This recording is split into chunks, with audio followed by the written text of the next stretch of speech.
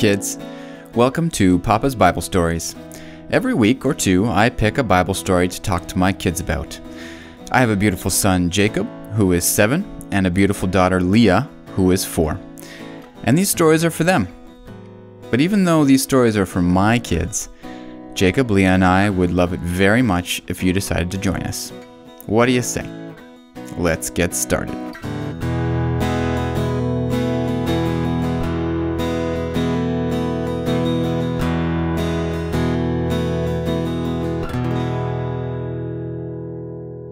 So do you kids always remember what we talked about last week? That's right, the snake. Satan had come and taken control of a snake and got Adam and Eve to disobey God and join him in his fight against God. But God didn't give up on us. Even though humanity had chosen Satan, one day God would send a rescuer, someone who would come and save us from Satan, someone who would be our Savior. Now, since Adam and Eve had chosen Satan, God knew that we would disobey him and do bad things sometimes. This was now Satan's world, and Satan would be doing his best to make sure that people did bad things. So, right after Adam and Eve left the garden, God gave them a way of saying sorry. And that way of saying sorry was by making an offering. In order to make an offering, they were supposed to make a pile of rocks, called an altar, bring a lamb, which is a young sheep, or a kid, which is a young goat, kill it on top of the altar, and then burn it. Well, that sounds terrible. Have you kids ever seen an animal be killed? And by animal, I don't mean like a grasshopper or a frog. I mean like a cat or a dog or maybe some kind of bigger animal. I don't think you have. Even Papa hasn't seen a cat or a dog be killed. But Papa has seen a lot of chickens be killed.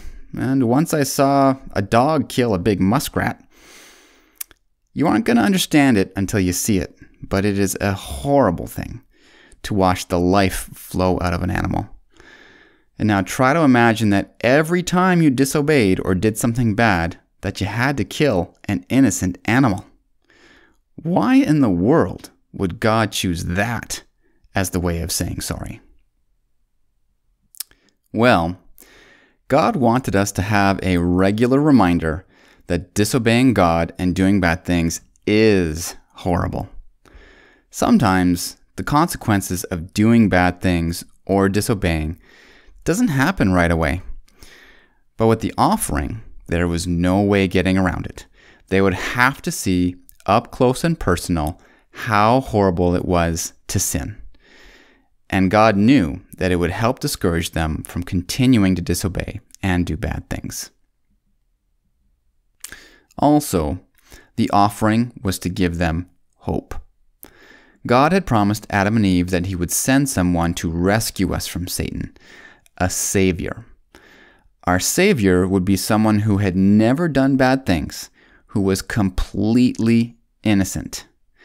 And if he was going to save us, he was going to have to take the punishment that we would have received in the garden. And our savior would have to be killed, just like that innocent lamb on the altar. So does that make sense? Great. So God gave Adam and Eve the offering as a way of saying sorry. And after some time went by, the Bible says that Adam knew Eve, his wife, and she conceived and bore Cain, and said, I have acquired a man from the Lord. Then she bore again, this time his brother Abel. So Cain was the first baby born ever. When God had created Adam and Eve, he created them as full-grown adults. They had never even seen a baby before. And I'm sure they struggled as they tried to figure out how to take care of this first baby ever. Believe it or not, kiddos, but taking care of a baby is not easy. But I also know that they loved Cain, just like how Papa and Mama love you guys. And all of Cain's firsts, his first steps, his first words, and all the rest of his firsts would have brought Adam and Eve a lot of joy. And then they had another son, Abel. And I'm sure that they loved Abel just as much as Cain. And they were just as excited for all his firsts and to see the brothers grow up together. And as Cain and Abel grew up and got old enough to understand, Adam and Eve would have shared with them what had happened in the garden and about why they now had lives that were hard and full of pain and death, and that God had a plan to send someone to rescue them one day. And of course, Adam and Eve would have been careful to show them how to make offerings to God. Then the Bible says that Abel was a keeper of sheep, but Cain was a tiller of the ground. So Cain grew up and became a farmer, and Abel grew up and became a shepherd. And the Bible continues. In the process of time, it came to pass that Cain brought an offering of the fruit of the ground to the Lord. Abel also brought of the firstborn of his flock and of their fat. Now, for an offering, do you kidsos remember what they were supposed to bring? That's right, a lamb or a kid. Abel brought a lamb. But what did Cain bring? Fruits and vegetables. Ruh-roh. I wonder what God was going to do. The Bible says that the Lord respected Abel and his offering, but he did not respect Cain and his offering. And Cain was very angry, and his countenance fell. So Cain did not do what God had asked him to do, and so his offering wasn't accepted. Now, of course, that's when Cain said, Oh yes, Lord, you are totally right. Yes, you said a lamb or a kid, and I am sorry, and I will fix it. Right? Nope. You guys heard what the Bible said. Cain did not feel sorry at all, and instead, Cain gets angry. The Bible continues. So the Lord said to Cain, Why are you angry? And why has your countenance fallen? If you do well, will you not be accepted? And if you do not do well, sin lies at the door, and its desire is for you, but you should rule over it. I want you kidsos to pay special attention to what God is saying here to Cain. Cain is angry, and God says to Cain, Why are you angry? God wants Cain to think about why he is angry and to think about whether he has a good reason to be angry. If Cain had just tried not to be angry for just a second and thought about it, he would have realized that there was no good reason to be angry. God's instructions on how to bring an offering were very clear. Bring a lamb or bring a kid. And Cain had brought fruits and vegetables. Cain was in the wrong. You see, kidsos, it's important to question our emotions. Just because we feel something does not necessarily mean that it's for a good reason. God wants us to rule over our emotions, especially the strong ones like anger and jealousy. Now, what did Cain decide to do? Well, kidsos, unfortunately, Cain did not listen to God, and he allowed his anger to build and build, until finally, Cain did something terrible. And the Bible says that Cain talked with Abel, his brother, and it came to pass, when they were in the field, that Cain rose up against Abel, his brother, and killed him. Oh, kidsos, Cain got so angry that he killed his little brother. Instead of controlling his anger, Cain's anger controlled him. And now he had done something that he couldn't take back. The Bible continues, "Then the Lord God said to Cain, 'Where is Abel, your brother?' Now God knew full well where Abel was and what had happened to him. But just like his parents, God was giving him a chance to take responsibility and to apologize. And of course, that's what Cain did, right? Well, no. Cain replied, 'I do not know. Am I my brother's keeper?'